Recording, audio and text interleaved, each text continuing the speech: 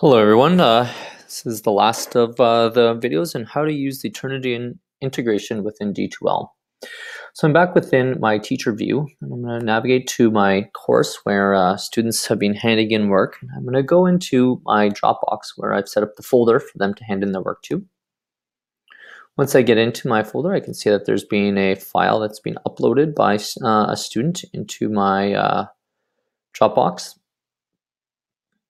When I navigate down to the student's name, you'll see that it gives a Turnitin similarity to this assignment. So you can see this student has a very high similarity. If I click on the link here, lets me provide feedback and assess this item within D2L. If I click over here, what it's going to do is it's going to let me look at this originality report and let me provide feedback within the D2L integration. So I'm going to click there so you get an idea of what this looks like, and it navigates me out to Turnitin.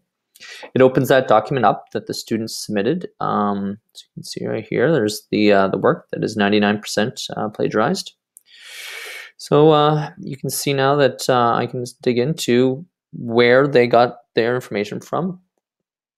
If you click on this match overview right here, it gives you the sites where the students got their sources from. So you can see that 95% is from earthnews.org. So that's this section right here. And from there, you can see that they did do some changes and some work on this. And so you can kind of go through that.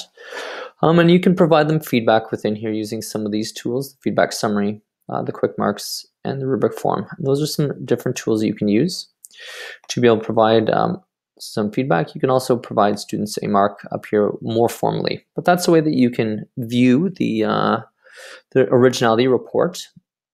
Back in D2L, I'll just show you what another submission looks like. So this time I'm going to go to my demo one where another student has handed in some work.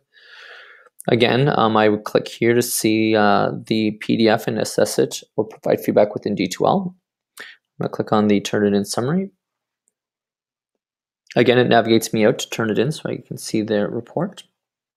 So you can see here that for the most part, this student has done a really good job kind of reworking and kind of summarizing this into their own words. I can again click on this number, and it's going to show me the sources where the student got their information from. So anything labeled with the number 1 is from that source, and anything labeled with number 2 is from this source over here.